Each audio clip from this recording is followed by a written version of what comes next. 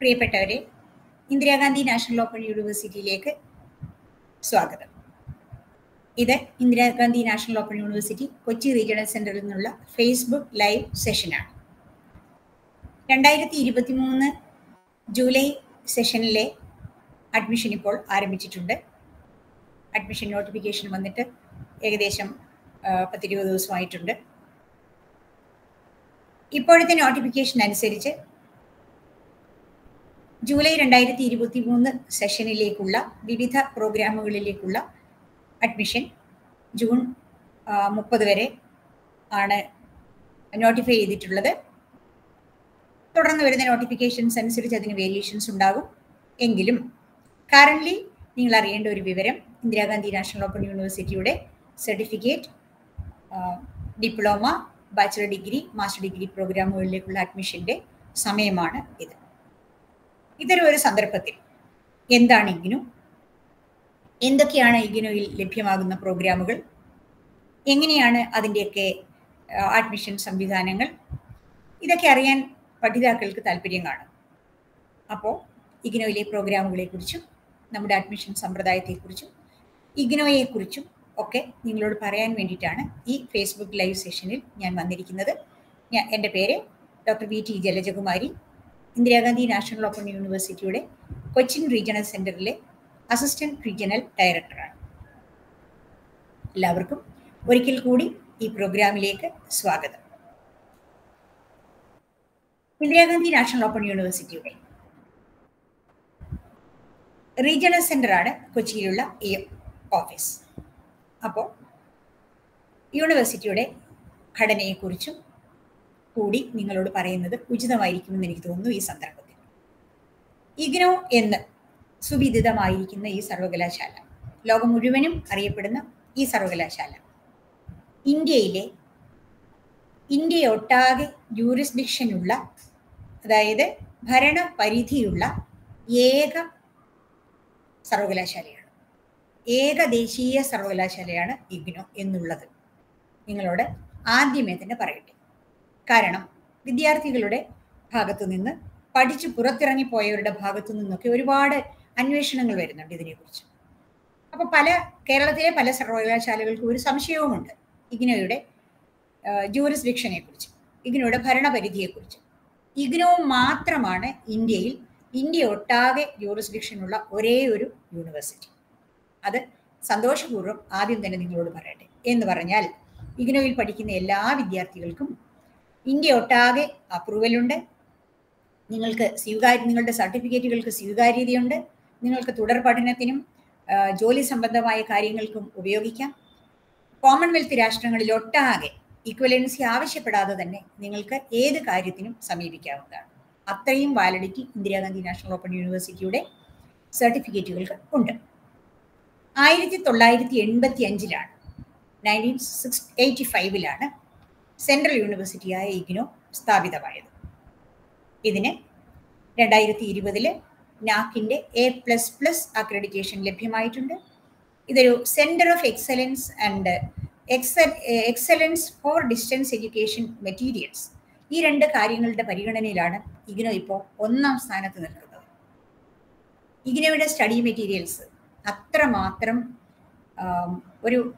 നമുക്ക് മറ്റൊരു സർവകലാശാലയുടെയും മറ്റൊരു ഓപ്പൺ യൂണിവേഴ്സിറ്റിയുടെയും സ്റ്റഡി മെറ്റീരിയൽസുമായിട്ട് കമ്പയർ ചെയ്യാൻ പറ്റാത്ത തരത്തിൽ, താരതമ്യം ചെയ്യാൻ പറ്റാത്ത തരത്തിൽ അത്രമാത്രം വാലിഡ് ആയിട്ടുള്ള, ഒത്തൻറ്റിക് ആയിട്ടുള്ള, റിസോഴ്സ്ഫുൾ ആയിട്ടുള്ള സ്റ്റഡി മെറ്റീരിയൽസാണ് ഇഗ്നോയിൽ ഉള്ളത്.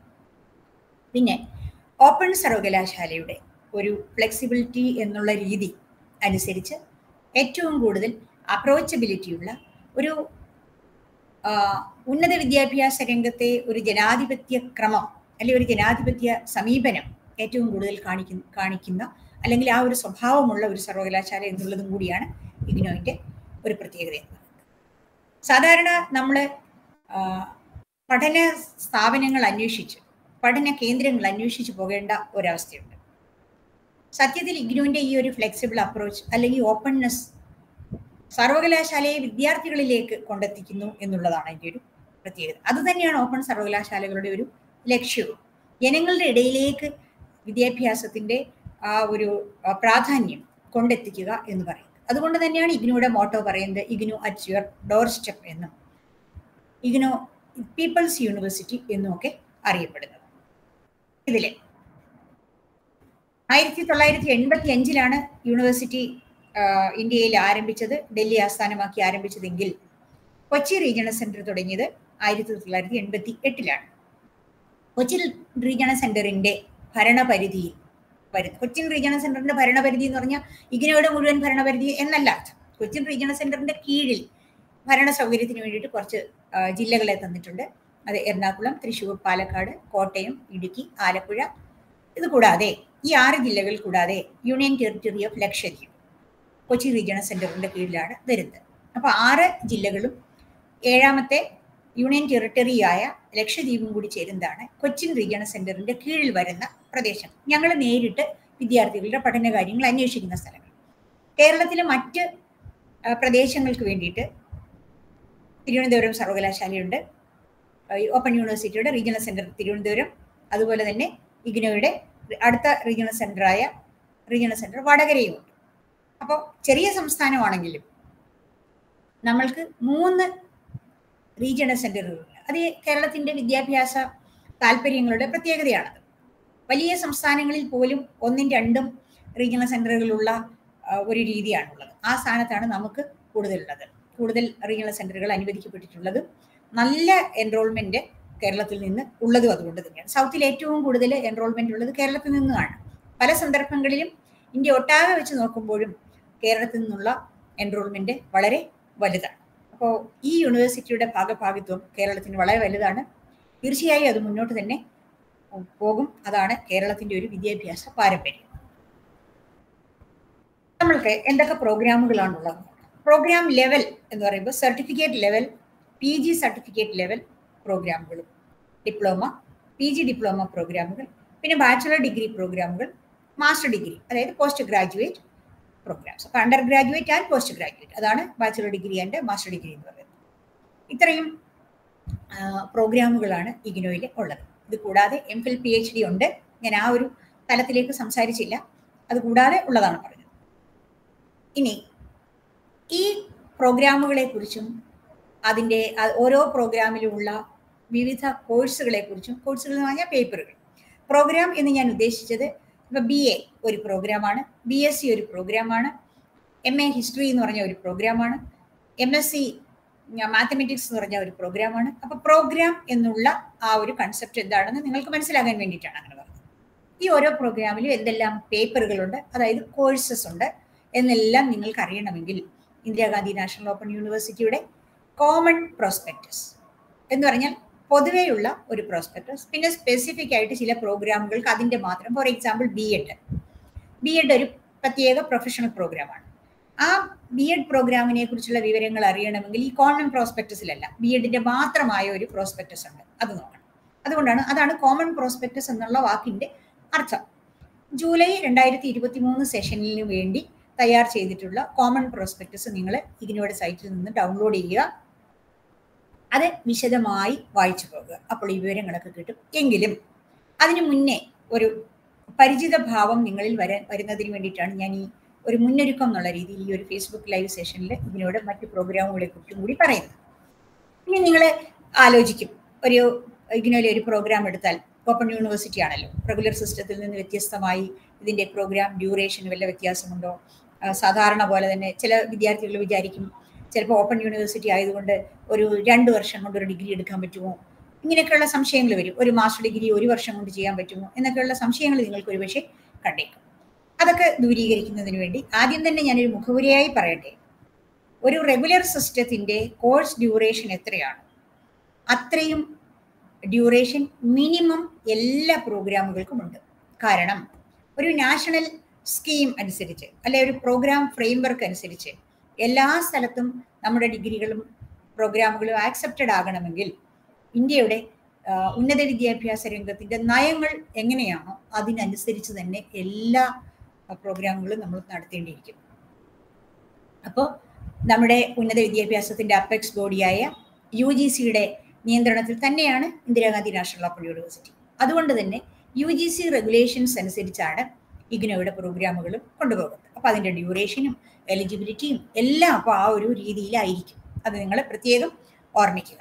പിന്നെ open distance learning ODL regulation അനുസരിച്ചാണ്. ODL റെഗുലേഷൻ എന്ന് പറഞ്ഞാൽ റെഗുലർ കോഴ്സസിൻ്റെ റെഗുലേഷൻ അല്ല, റെഗുലർ പ്രോഗ്രാമുകളുടെയോ റെഗുലർ സ്ഥാപനങ്ങളുടെയോ റെഗുലേഷൻ അല്ല ഓപ്പൺ ഡിസ്റ്റൻസ് ലേണിംഗ്. അത് എൻ്റയർലി ഡിഫറൻ്റ് ആയിട്ടുള്ള ഒരു സിസ്റ്റമാണ്.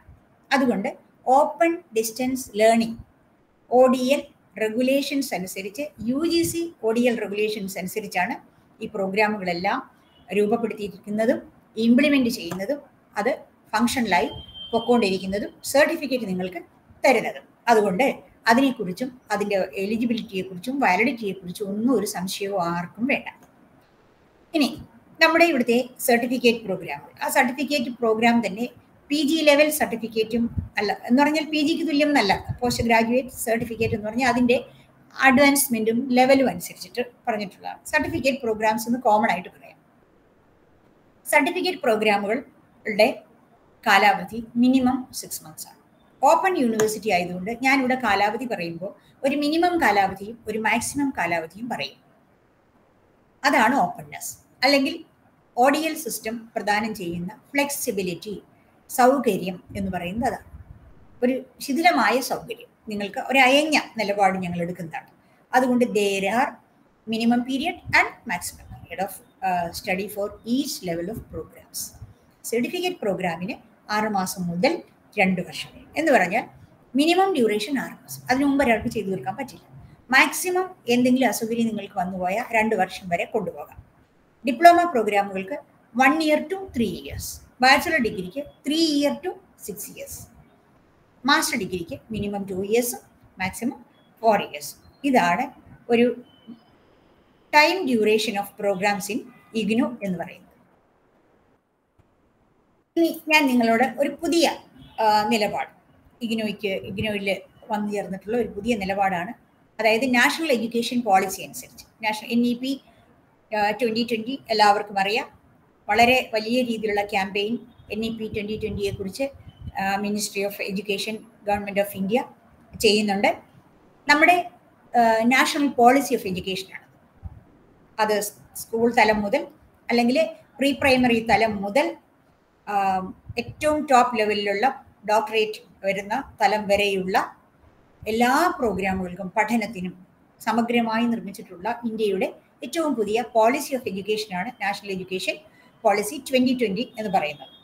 കാലാകാലങ്ങളിലായിട്ട് ഇങ്ങനെയുള്ള നാഷണൽ പോളിസീസ് ഉണ്ടായിട്ടുണ്ട്. ഏറ്റവും പുതിയ റിവിഷൻ വന്നിരിക്കുന്നത് ഇതാണ്, റെക്കമെൻഡേഷൻസ് വന്നിരിക്കുന്നതാണ്. അതനുസരിച്ച് national higher education qualification framework NHEQF എന്ന് പറയും. അണ്ടർ ഗ്രാജുവേറ്റ് പ്രോഗ്രാമുകൾക്ക് ഒരു മോഡുലർ അപ്രോച്ച് ഫോളോ ചെയ്യാൻ വേണ്ടി യൂണിവേഴ്സിറ്റികളിൽ നിലവിൽ വന്നിട്ടുണ്ട്. അതിൻ്റെ ഗുണം എന്തെന്ന് ചോദിച്ചാൽ, ഇപ്പോൾ പ്രത്യേകിച്ച് ഓപ്പൺ സർവകലാശാലയിൽ അതിൻ്റെ ഗുണം എന്തെന്ന് ചോദിച്ചാൽ, ഓപ്പൺ സർവകലാശാലയാണ് അത് ഓഫർ ചെയ്യുന്നത്. മറ്റുള്ള റെഗുലർ സർവകലാശാലകൾക്ക് ഇത്തരം ഫ്ലെക്സിബിലിറ്റി ഉള്ള കാര്യങ്ങൾക്കൊക്കെ ഒരുപാട് ലിമിറ്റേഷൻ ഉണ്ട്, അവർക്ക് അങ്ങനെ ചെയ്യാൻ പറ്റില്ല. അതുകൊണ്ട് ഓപ്പൺ സർവകലാശാലയുടെ ഒരു അധിക സൗകര്യമാണത് ഈ മൾട്ടിപ്പിൾ എൻട്രി മൾട്ടിപ്പിൾ എക്സിറ്റ് എന്ന് പറയുന്നത്. അപ്പോൾ എൻട്രിയിലും എക്സിറ്റിലും ഒരു ബഹുത്വം, ഒരു എന്താ പറയുക, ഒന്നിൽ കൂടുതൽ ഓപ്പർച്യൂണിറ്റീസ് തരുന്ന ഒരു ഫെസിലിറ്റി തന്നിട്ടുള്ളതാണ്. അതെന്തെന്ന് ചോദിച്ചാൽ, ഇതിനകത്ത് ബാച്ചിലർ ഡിഗ്രികൾക്കാണിത് പറഞ്ഞിട്ടുള്ളത്. ബാച്ചിലർ ഡിഗ്രിയിൽ തന്നെ BAG, BCom, BSCG, BCA. ഈ പ്രോഗ്രാം നിങ്ങൾക്ക് ഫെമിലിയർ അല്ലാത്തതുകൊണ്ട് ഞാൻ എന്താ പറഞ്ഞെന്ന്, BA general, BCom general, BSc general and BCA പ്രോഗ്രാമുകൾക്കാണ് July 2022 തൊട്ട് ഈ മൾട്ടിപ്പിൾ എൻട്രി പ്രൊവിഷൻ കൊടുത്തിട്ടുള്ളത്. അതെന്തെന്ന് ചോദിച്ചാൽ, നമ്മൾ പഠിച്ചുകൊണ്ടിരിക്കുന്ന സമയത്ത് 3 year പ്രോഗ്രാമാണ്, 3 വർഷം നമുക്കത് പൂർത്തിയാക്കാൻ പറ്റിയില്ല. ഏതെങ്കിലും ഒരു ലെവലിൽ വെച്ച്, ഒരു തലത്തിൽ വെച്ച് നമുക്കിത് സ്റ്റോപ്പ് ചെയ്യേണ്ടി വന്നിരിക്കട്ടെ. ആ സ്റ്റോപ്പ് ചെയ്യുന്ന സമയത്ത് നിങ്ങൾ അത്രകാലം പഠിച്ചത് ഒരു നഷ്ടമായി പോയി, അല്ലെ ഞാൻ എൻ്റെ പണം വെറുതെ വേസ്റ്റ് ചെയ്തു, ഞാൻ എൻ്റെ സമയം വെറുതെ വേസ്റ്റ് ചെയ്തു എന്നോർത്ത് ദുഃഖിക്കാതിരിക്കാൻ, നിങ്ങൾക്കൊരു വിഷമം വരാതിരിക്കാൻ, നിങ്ങൾ എത്രമാത്രം പഠിച്ചുവോ ആ പഠിച്ച അത്രയും നിങ്ങൾക്കൊരു സർട്ടിഫിക്കറ്റ് ആയിട്ട് തരും. പിന്നെ നിങ്ങൾക്ക് സൗകര്യപ്പെടുന്ന ഒരു സമയത്ത് തിരികെ വന്ന് അതിൽ പ്രവേശനം നേടി തുടർന്നു കൊണ്ടുപോകാനും സാധിക്കും. ഈ ഒരു സ്വാതന്ത്ര്യമാണ് ഈ മൾട്ടിപ്പിൾ എൻട്രി മൾട്ടിപ്പിൾ എക്സിറ്റ് പ്രോഗ്രാമിൽ ഈ നാഷണൽ എഡ്യൂക്കേഷൻ പോളിസി നമുക്ക് ഓഫർ ചെയ്തിട്ടുള്ളത്. അതിൽ അണ്ടർ ഗ്രാജുവേറ്റ് സർട്ടിഫിക്കറ്റ് ലെവലിൽ അണ്ടർ ഗ്രാജുവേറ്റ് സർട്ടിഫിക്കറ്റ് എന്ന് പറയുന്നത് ആദ്യം കിട്ടും.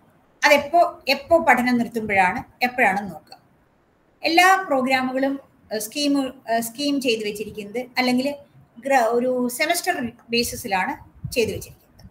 ഇപ്പം നിലവിൽ ഈ ഗ്രാജുവേറ്റ് പ്രോഗ്രാംസ്, നമ്മളിപ്പോൾ പറഞ്ഞ ഗ്രാജുവേഷൻ ബാച്ചലർ ഡിഗ്രി പ്രോഗ്രാംസിൻ്റെ പേരാണ് ഞാനിപ്പോൾ നിങ്ങളോട് പറഞ്ഞത്. BAG, BCom G, BSc G and BCA എന്ന് പറയുന്നത്. ഇത്രയും പ്രോഗ്രാമുകൾക്ക് മാത്രമാണ് ഈ പറയുന്ന മൾട്ടിപ്പിൾ എൻട്രി മൾട്ടിപ്പിൾ എക്സിറ്റ് സംവിധാനം ഉള്ളത്. ഇതുകൊണ്ടുള്ള പ്രയോജനം നിങ്ങൾക്ക് എന്താണെന്ന് ചോദിച്ചാൽ, നിങ്ങൾ ഫസ്റ്റ് ഇയറിൽ, അതായത് 2 സെമസ്റ്റർ ഒന്നിച്ച് ചേരുന്ന ഒരു ഇയർ എന്നുള്ള രീതിയിലാണ് അതിപ്പോൾ ചെയ്തു വെച്ചിരിക്കുന്നത്. ആ സ്കീം ഉണ്ടാക്കിയിരിക്കുന്നത് അങ്ങനെയാണ്. അപ്പോൾ ആ സ്കീമിൽ നിങ്ങൾ ജോയിൻ ചെയ്ത് കഴിയുമ്പോൾ 2 സെമസ്റ്റർ പഠിച്ച് നിങ്ങൾ തീർന്നു. അതായത് ഫസ്റ്റ് ഇയർ നിങ്ങൾ കംപ്ലീറ്റ് ചെയ്തു കഴിയുമ്പോൾ നിങ്ങൾക്ക് ഒരു അണ്ടർ ഗ്രാജുവേറ്റ് സർട്ടിഫിക്കറ്റ് കിട്ടും. 40 മുതൽ 44 ക്രെഡിറ്റ് വരെയുള്ള. അപ്പോൾ ക്രെഡിറ്റ് എന്താണെന്നൊരു സംശയം വരെ ഞാൻ പറയാം. ഇപ്പം ഈ വാക്ക് മാത്രം കേൾക്കുക. ക്രെഡിറ്റ് എന്താണെന്ന് ഞാനിത് പറഞ്ഞു കഴിയുമ്പോൾ പറയാം. മൊത്തം 132 ക്രെഡിറ്റ് ഉള്ള പ്രോഗ്രാമുകളാണ് നമ്മൾ ഈ പറഞ്ഞ ബാച്ചലർ ഡിഗ്രി പ്രോഗ്രാമുകളെല്ലാം തന്നെ. ആ പ്രോഗ്രാമിൻ്റെ ഫസ്റ്റ് ഇയർ നിങ്ങൾ കംപ്ലീറ്റ് ചെയ്താൽ, അത് കഴിഞ്ഞപ്പോൾ നിങ്ങൾക്ക് പഠിക്കാൻ പറ്റിയില്ല എന്നിരിക്കട്ടെ, നിങ്ങൾക്ക് 40 മുതൽ 44 വരെ ക്രെഡിറ്റ് ഉള്ള അണ്ടർ ഗ്രാജുവേറ്റ് സർട്ടിഫിക്കറ്റ് തരും. സെക്കൻഡ് ഇയർ നിങ്ങൾ കംപ്ലീറ്റ് ചെയ്ത് കഴിഞ്ഞാൽ, അതായത് 4 സെമസ്റ്ററുകൾ കംപ്ലീറ്റ് ചെയ്ത് കഴിഞ്ഞാൽ നിങ്ങൾക്ക് ഒരു അണ്ടർ ഗ്രാജുവേറ്റ് ഡിപ്ലോമ സർട്ടിഫിക്കറ്റ് തരും. ആദ്യത്തേത് അണ്ടർ ഗ്രാജുവേറ്റ് സർട്ടിഫിക്കറ്റ് ലെവൽ എന്നുള്ള രീതിയിൽ, പിന്നെ ഡിപ്ലോമ ലെവലിലുള്ള ഒരു അണ്ടർ ഗ്രാജുവേറ്റ് സർട്ടിഫിക്കറ്റ് തരും. അത് 80 മുതൽ 88 വരെ ക്രെഡിറ്റുകൾ ഉണ്ടായിരിക്കും. അത്രയും കൂടെ നിങ്ങൾ പഠിച്ചു. ഫൈനൽ ഇയറിൽ ഡെഫിനറ്റ്ലി 3 ഇയർ കംപ്ലീറ്റ് ചെയ്ത് കഴിഞ്ഞാൽ പിന്നെ അതിനെ ഇതിൻ്റെ ലെവലിൽ പെടുത്തേണ്ട കാര്യമില്ല, അത് കംപ്ലീറ്റഡ് തന്നെയാണ്. അപ്പോൾ നിങ്ങൾക്ക് ഡിഗ്രി സർട്ടിഫിക്കറ്റ്, ഏത് ഡിസിപ്ലിനിലാണോ നിങ്ങൾ പഠിച്ചത് ആ ഡിസിപ്ലിനിലുള്ള ഒരു ജനറൽ ഡിഗ്രി സർട്ടിഫിക്കറ്റ് നിങ്ങൾക്ക് കിട്ടും. അത് 120 to 132 ക്രെഡിറ്റ്സ് വരെ അത് കാണും. ഇതാണ് മൾട്ടിപ്പിൾ എൻട്രി മൾട്ടിപ്പിൾ എക്സിറ്റ് സംവിധാനം സ്റ്റുഡൻസിന് ഒരുക്കി കൊടുക്കുന്ന ഒരു കാര്യം. ഇതെന്തിനാണെന്ന് ചോദിച്ചാൽ, ഡ്രോപ്പ് ഔട്ട്സ് എന്ന് പറയുന്ന ഒരു കൺസെപ്റ്റ് നമുക്ക് ഇല്ലാണ്ടാകണം. നമ്മൾ ഫീസ് അടച്ച ഒരു പ്രോഗ്രാമിൽ ജോയിൻ ചെയ്തേച്ച് പിന്നെ അവിടെ ഡ്രോപ്പ് ഔട്ട് ആയിപ്പോയി, തുടരാൻ പറ്റിയില്ല എന്നുള്ള ദുഃഖം, അത്തരം പ്രശ്നങ്ങൾ വേണ്ട. നമ്മൾ എന്ത് പഠിച്ചോ അത് നമുക്ക് ബെനിഫിഷ്യലായിട്ട് നമ്മൾ അവാർഡ് ചെയ്ത് അത്രയെങ്കിലും പഠിച്ചെങ്കിൽ പഠിച്ചു. അപ്പോൾ ഒരു ഡിഗ്രിക്കാണ് ചേർന്നതെങ്കിൽ പോലും 1 ഇയറേ പഠിക്കാൻ പറ്റിയുള്ളെങ്കിൽ പോലും നിങ്ങൾക്ക് നഷ്ടപ്പെടേണ്ട കാര്യമില്ല. ആ 1 ഇയറിലുള്ള അത്രയും പേപ്പറുകൾ ഞങ്ങൾ പഠിച്ചു, അത്രയും കാര്യങ്ങൾ ഞങ്ങൾക്ക് അറിയാം എന്ന് നിങ്ങൾക്ക് ബോധ്യപ്പെടാനായിട്ട് പറ്റും. അപ്പം ഞാൻ ക്രെഡിറ്റിനെ കുറിച്ച് പറയും. നിങ്ങൾക്കൊരു സംശയമുണ്ട്, എന്താ ഈ ക്രെഡിറ്റ് എന്ന് പറഞ്ഞാൽ? ക്രെഡിറ്റ് എന്ന് വെച്ചാൽ ഇപ്പോൾ നമ്മളുടെ ഒരു യൂണിവേഴ്സിറ്റി എഡ്യൂക്കേഷൻ്റെ ഒരു സിസ്റ്റം എന്തെന്ന് ചോദിച്ചാൽ, ചോയ്സ് ബേസ്ഡ് ക്രെഡിറ്റ് സിസ്റ്റം അനുസരിച്ചാണ് നമ്മൾ പോകുന്നത്. അവിടെ പല വാക്കുകളുണ്ട്. ഒന്ന് ചോയ്സ് ബേസ്ഡ്. ചോയ്സ് എന്ന് വെച്ചാൽ നമ്മുടെ ചോയ്സ്, നമുക്ക് ഇഷ്ടമുള്ള ചോയ്സ്, ഏത് പേപ്പർ പഠിക്കണം എന്നുള്ളത് നമ്മുടെ ചോയ്സ്. ആ ചോയ്സ് ബേസ്ഡ് ആയിട്ടുള്ള ക്രെഡിറ്റ് സിസ്റ്റം. ക്രെഡിറ്റ് എന്ന് വെച്ചാൽ ഒരു യൂണിറ്റ് ആണ്.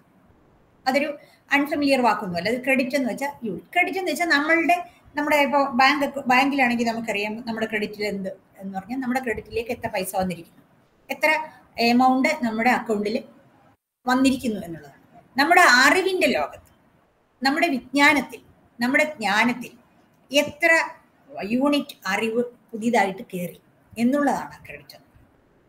അതിന് ഓരോ യൂണിവേഴ്സിറ്റിക്കും ഓരോ മാനദണ്ഡങ്ങൾ വെച്ചിട്ടുണ്ട്. ഒരു ക്രെഡിറ്റ് എന്ന് വെച്ചാൽ ഇത്രയാണെന്നുള്ളത് ഇഗ്നോയുടെ മാനദണ്ഡം. ഒരു സ്റ്റുഡൻറ്റിൻ്റെ ശരിക്കും ഐഡിയലായി പഠിക്കുന്ന ഒരു വിദ്യാർത്ഥി, ശരിക്കും ഐഡിയലായി പഠിക്കുന്ന ഒരു വിദ്യാർത്ഥി 30 മണിക്കൂർ പഠിക്കുമ്പോൾ ആ കുട്ടി ആർജിക്കണം എന്ന് യൂണിവേഴ്സിറ്റി തീരുമാനിച്ചു വെച്ചിരിക്കുന്ന ഒരു നോളജ് ക്രെഡിറ്റ്, അതാണ് 30 ക്രെഡിറ്റ്സ്. 1 ക്രെഡിറ്റ് എന്ന് പറയുന്നത് അതാണ് ക്രെഡിറ്റ്.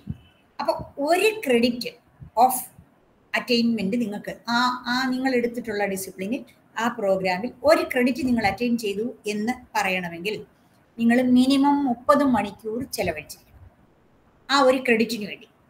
ഈ 30 മണിക്കൂർ എന്ന് പറയുമ്പോൾ എന്ത് കാര്യത്തിനും നിങ്ങൾ വിചാരിക്കും 30 മണിക്കൂർ വായിക്കുന്നതാണോ, 30 മണിക്കൂർ എഴുതുന്നതാണോ?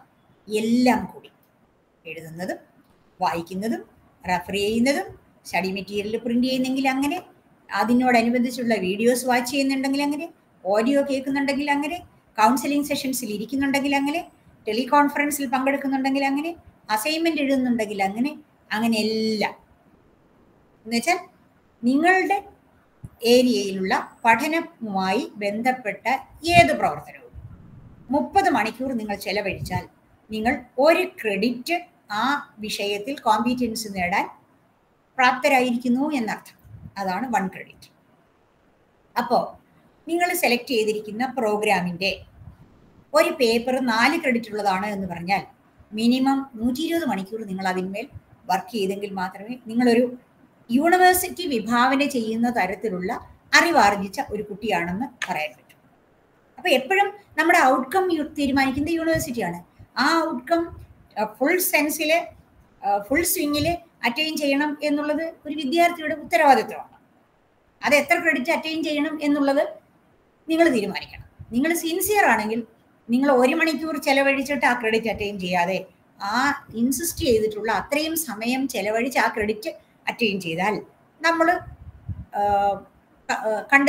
തീരുമാനിച്ചു വെച്ചിരിക്കുന്ന ആ സ്റ്റാൻഡേർഡിലുള്ള ഒരു വിദ്യാർത്ഥിയായി നമ്മൾ മാറും. അപ്പോൾ മനസ്സിലായാലും ക്രെഡിറ്റ് എന്താണെന്നുള്ളത്. അതുകൊണ്ട് ഒരു ബാച്ചലർ ഡിഗ്രിക്ക് 132 ക്രെഡിറ്റ് ഉണ്ടെന്ന് പറഞ്ഞാൽ നിങ്ങൾ ആ 132 ക്രെഡിറ്റ് അറ്റൈൻ ചെയ്യണമെങ്കിൽ 132 × 30 അത്രയും മണിക്കൂറുകൾ ചെലവഴിച്ചാൽ നിങ്ങളൊരു 132 ക്രെഡിറ്റ് കിട്ടിയ ഒരു വിദ്യാർത്ഥിയാണ്. അല്ലെങ്കിലും ആകും, പക്ഷെ തമ്മിൽ ക്വാളിറ്റിയിൽ വ്യത്യാസം ഉണ്ടാകും. അപ്പോൾ ആ ക്വാളിറ്റി കൺസേൺ ആണ് ഇവിടുത്തെ ഏറ്റവും വലിയ കാര്യം. ഒബ്ജക്റ്റീവ് ബേസ്ഡ് ആയിട്ടുള്ള ക്വാളിറ്റി കൺസേൺ ഉള്ള ഒരു വിദ്യാഭ്യാസത്തിൻ്റെ ഐഡിയൽ ഫോം എങ്ങനെയാണ് ക്രെഡിറ്റ് സിസ്റ്റത്തിലൂടെ സാധ്യമാകുന്നത് എന്നാണ് ഞാൻ പറഞ്ഞത്. ചോയ്സ് ബേസ്ഡ് ക്രെഡിറ്റ് സിസ്റ്റം എന്താണെന്ന് പറഞ്ഞു. ഇനി ഈ ടോട്ടൽ ക്രെഡിറ്റ്സ് അറ്റൈൻ ചെയ്യാൻ നമ്മൾ ഏതൊക്കെ കോഴ്സസ് ആണ്, ഏതൊക്കെ പേപ്പറുകളാണ് സെലക്ട് ചെയ്യുന്നത്, ഏത് ഡിസിപ്ലിനാണ് നമ്മൾ എടുക്കുന്നത് എന്ന് നമ്മൾ തീരുമാനിക്കുന്നതാണ് ചോയ്സ് ബേസ്ഡ്. എന്ന് വെച്ചാൽ നമ്മളുടെ എൻ്റെ സിലബസിൽ ഈ പറയുന്ന ഏകദേശം ഒരു പർട്ടിക്കുലർ സ്കീമിൽ അല്ലെങ്കിൽ ഒരു പർട്ടിക്കുലർ ലെവൽ ഓഫ് ലേണിങ്ങിൽ വരേണ്ട എല്ലാ കോഴ്സുകളും ഉൾപ്പെടുത്തിയിട്ടുണ്ടാവും. അതിൽ നിന്ന് ഇപ്പോൾ 10 കോഴ്സ് കൊടുത്തിട്ടുണ്ടെങ്കിൽ അതിൽ 4 നിങ്ങൾക്ക് എടുക്കാം, അല്ലെങ്കിൽ 5 നിങ്ങൾക്ക് എടുക്കാം എന്ന് പറഞ്ഞാൽ it is your choice to select which one has to be taken. അതാണ് ചോയ്സ് ബേസ്ഡ് ക്രെഡിറ്റ് സിസ്റ്റം. അപ്പം നമുക്ക് നമ്മളുടെ അഭിരുചി അനുസരിച്ച്, നമ്മളുടെ സെലക്ഷൻ അനുസരിച്ച്, നമ്മുടെ പർപ്പസ് അനുസരിച്ച്, അവർ നീഡ് അനുസരിച്ച് നിങ്ങൾക്ക് ചെയ്യാം. അപ്പോൾ one student is coming to the open university to take A degree simply. Okay, നിങ്ങൾക്ക് താല്പര്യമുള്ള വിഷയങ്ങൾ നിങ്ങൾക്ക് പഠിക്കാം. നിങ്ങളുടെ പ്രൊമോഷന് വേണ്ടി ഒരു ഡിഗ്രി അറ്റൈൻ ചെയ്യാനാണെങ്കിൽ ആ പ്രൊമോഷനും നിങ്ങളുടെ പ്രൊഫഷനുമായി ബന്ധപ്പെട്ട കോഴ്സുകൾ നിങ്ങൾ തിരഞ്ഞെടുക്കണം. അത് ഈ കൊടുത്തിട്ടുള്ള ലിസ്റ്റിൽ നിന്ന് നിങ്ങൾക്ക് സെലക്ട് ചെയ്യാം. That is what choice based credit system. നിങ്ങൾക്ക് മനസ്സിലായിട്ടുണ്ടെന്ന് ഞാൻ വിചാരിക്കുന്നു. ഇനി ഈ പ്രോഗ്രാം ഡെലിവറി എങ്ങനെയൊക്കെയാണ് ഇഗ്നോയിൽ പ്രോഗ്രാം ഡെലിവറി നടക്കുന്നത്? ഏറ്റവും പ്രധാനമായിട്ടുള്ളൊരു കാര്യം, ജോയിൻ ചെയ്യുന്നതിന് മുന്നേ തന്നെ നമ്മളെ വിളിച്ച് ചോദിക്കുന്ന സ്റ്റുഡൻസ് ചോദിക്കും, ഇതിൻ്റെ ബുക്സ് എല്ലാം ഞങ്ങൾക്ക് കിട്ടുമോ? ഷുവർ, തീർച്ചയായിട്ടും നിങ്ങൾക്ക് കിട്ടും. അത് ഞങ്ങൾക്ക് 2 തരത്തിലുണ്ട്, പ്രിന്റഡ് ഫോമിലും ഉണ്ട്, ഡിജിറ്റൽ ഫോമിലും ഉണ്ട്. അപ്പം study materials either in printed form or in digital form, means software ആയിട്ടും സോഫ്റ്റ് കോപ്പി ആയിട്ടും കിട്ടും. സോഫ്റ്റ്വെയറിലൂടെ അത് തരുന്നതാണ്. അപ്പോൾ soft copy of material study മെറ്റീരിയൽസും കിട്ടും, printed form of study materials കിട്ടും. അത് നിങ്ങൾ അഡ്മിഷൻ എടുക്കുന്ന സമയത്ത് ആപ്ലിക്കേഷൻ ഫോമിൽ അങ്ങനെ ഒരു ഓപ്ഷൻ ഉണ്ട്, അത് നിങ്ങൾ ക്ലിക്ക് ചെയ്ത് കൊടുത്താൽ അതിനനുസരിച്ച് കിട്ടും. സോഫ്റ്റ് കോപ്പി മതിയെങ്കിൽ ഫീസിൽ വ്യത്യാസമുണ്ട്, അത് ആപ്ലിക്കേഷൻ ഫോമിൽ തന്നെ ഉണ്ട്, അത് നോക്കി അഡ്മിഷൻ എടുക്കുന്ന സമയത്ത് ചെയ്യും. ഡിജിറ്റൽ ഫോമിൽ മെറ്റീരിയൽസ് ഇട്ടിട്ടുള്ള നമ്മുടെ റെപ്പോസിറ്ററി മെറ്റീരിയൽ എല്ലാം കൂടി ഇട്ടിട്ടുള്ള റിസോഴ്സാണ് ഇ ഗ്യാൻ ഘോഷ് എന്ന് പറയുന്നത്. അത് നമ്മുടെ ഒരു ജ്ഞാനകോശമാണ്. ഈ ഗ്യാൻ ഘോഷിൽ ഇ എന്ന് പറയുമ്പോൾ തന്നെ അറിയാം ഇലക്ട്രോണിക് രീതിയിലുള്ള മെറ്റീരിയൽസ് അവൈലബിൾ ആയിട്ടുള്ള സ്ഥലമാണ്. മെറ്റീരിയൽസ് മാത്രമല്ല, ഈ ഗ്യാൻ ഘോഷിൽ വീഡിയോസ്, ഓഡിയോസ് എല്ലാം ഉണ്ട്. അപ്പോൾ ഒരു ഫുൾ മെറ്റീരിയൽ റെപ്പോസിറ്ററിയാണ് ഈ ഗ്യാൻ ഘോഷ് എന്ന് പറയുന്നത് ഇഗ്നോയെ സംബന്ധിച്ച്. അത് www.egyanghoosh.ac.in എന്നുള്ള ലിങ്കിൽ ക്ലിക്ക് ചെയ്താൽ നിങ്ങൾക്ക് ഈ ഗ്യാൻ ഘോഷ് തുറന്നു വരും. ഇതൊന്നും വേണ്ട, ഇഗ്നോയുടെ ജനറൽ സൈറ്റിൽ www.igno.ac.in ഇതാണ് ഇഗ്നോയുടെ സെക്വേർഡ് ആയിട്ടുള്ള ലിങ്ക് എന്ന് പറയുന്നത്, സൈറ്റ് എന്ന് പറയുന്നത്. ഈ ലോകം നമുക്കറിയാം ഡിജിറ്റലി വളരെയധികം വളർന്നു പോവുകയും ഒപ്പം തന്നെ ഒരുപാട് ഫേക്ക് ആയിട്ടുള്ള കാര്യങ്ങളൊക്കെ ഉള്ള സ്ഥലമാണ്. അതുകൊണ്ട് കണക്റ്റഡ് ആയിട്ടുള്ള ലിങ്കുകൾ വഴിയോ ഇൻസെക്യൂർഡ് ആയിട്ടുള്ള ലിങ്ക് വഴിയോ ഒക്കെ കയറിയാൽ നിങ്ങൾക്ക് തെറ്റിദ്ധരിക്കാവുന്ന ഒരുപാട് വിവരങ്ങളൊക്കെ കിട്ടും. ഞാൻ അതല്ല പറഞ്ഞത്. സെക്യൂർഡ് ആയിട്ടുള്ള ജെന്യുവിൻ ആയിട്ടുള്ള ഇഗ്നുവിൻ്റെ വെബ്സൈറ്റിൽ കയറി നോക്കിയാൽ അവിടെ ഈ ഗ്യാൻ ഘോഷ് കിടപ്പുണ്ട്. അതിൽ ക്ലിക്ക് ചെയ്ത് നിങ്ങൾക്ക് എല്ലാ കാര്യങ്ങളും. അപ്പോൾ എന്ത് കാര്യത്തിനും ഇഗ്നുവിൻ്റെ ജെന്യുവിൻ ആയിട്ടുള്ള ലിങ്ക് വഴിയേ അഡ്മിഷൻ എടുക്കാൻ പ്രത്യേകിച്ചും കയറാവുള്ളൂ. കാരണം ഫീ അടയ്ക്കുകയൊക്കെ ചെയ്യുന്ന സന്ദർഭങ്ങളിൽ നമുക്കൊരിക്കലും ഒരു ഫിഷിംഗ് മുഖാന്തരമുള്ള ഒരു അനുഭവം ഉണ്ടാകാതിരിക്കാൻ വളരെ ശ്രദ്ധിച്ച് വേണം കാര്യങ്ങൾ ചെയ്യാൻ. ഒന്നത്. പിന്നെ സ്വയംപ്രഭ എന്ന് പറയുന്ന ഒരു ചാനലിലൂടെ നമുക്ക് ക്ലാസ്സസ് മുഴുവനും കിട്ടുന്ന സംവിധാനമുണ്ട്. ഇഗ്നുവിൻ്റെ എക്സ്ക്ലൂസീവായിട്ട് ഇഗ്നുവിന് വേണ്ടിയിട്ട് സ്വയംപ്രഭയുടെ ചാനലുകളുണ്ട്.